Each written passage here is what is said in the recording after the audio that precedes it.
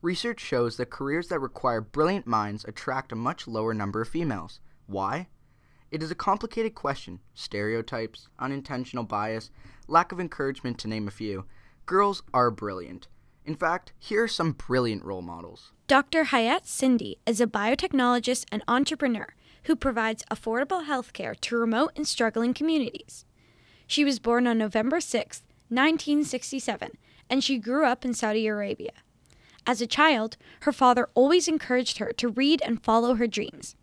She says that scientists were thought of as old, bald men, but she was a young Arabic woman and an aspiring scientist.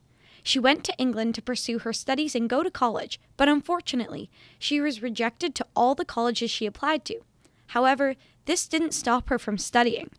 This defeat led to her being accepted into King's College, where she earned a pharmacology degree.